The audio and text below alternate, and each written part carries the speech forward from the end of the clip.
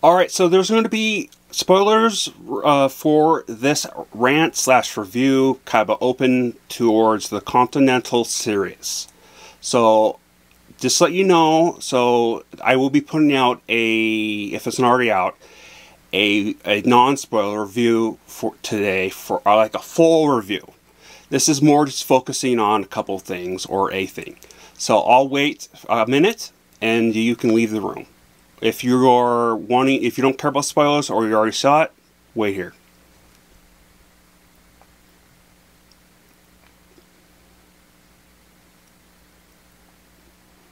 Alright, let's talk about Winston's character towards the end.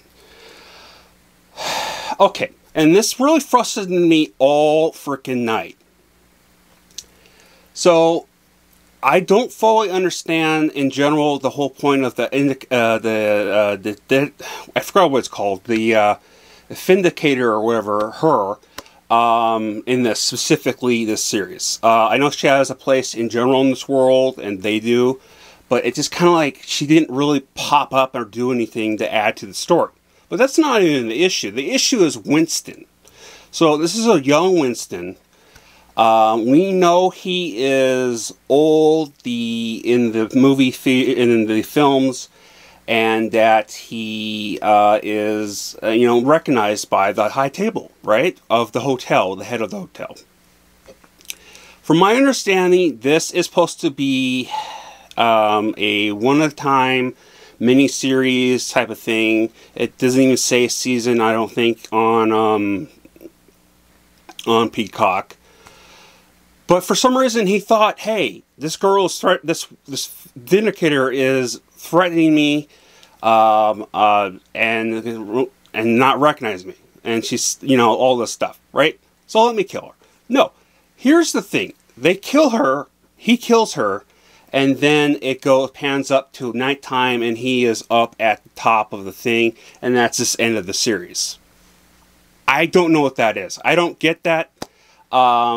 It's definitely a huge plot hole / cliffhanger on that. But the whole thing is, when John Wick in the second film killed someone ahead of the high table, I don't know if he was officially put there at all. I know he killed his sister, who was officially part of the... no, he didn't kill her. John Wick did, but he had John Wick kill her. So to take her place at the high table, right? So when John Wick did that, on top of the fact that there's a rule that you're not supposed to kill someone in the hotel, which they also ignored in the series, with Mel Gibson killing that violin guy, or cello guy, sorry. They put him as the most wanted man, as a communicado. So they went all out on John Wick and went out and killed him, right? Well, they didn't do that with this, and there's like that huge plot hole, cliffhanger on that part of the very last episode. And it just boggles my mind where they went with that. And then again, what I said in my normal view, my original view, non-spoiler view, after the second episode, first episode, it starts to go downhill with the writing.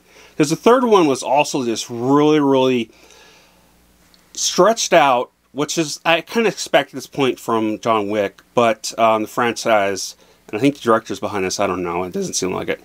But the problem was that it was this really ridiculous, kind of corny, kind of funny type of thing. Compared to, like, say, the first two episodes where they were more serious tones. So it also just didn't fit into that. But my biggest issue, again, comes back to the Winston thing. There are more questions than there were...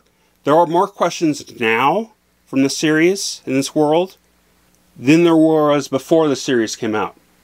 And this is just one of them, and this is the biggest one.